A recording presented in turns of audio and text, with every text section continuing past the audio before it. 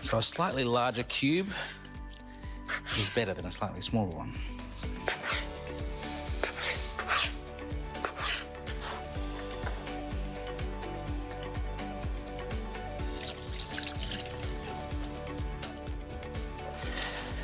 A little trick that I always have when I'm preparing chicken breast is this stuff.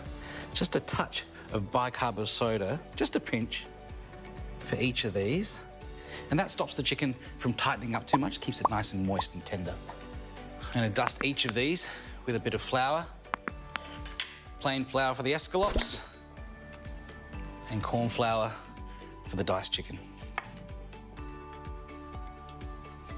Now for the sauce for my wok-fried chicken. Dark soy sauce,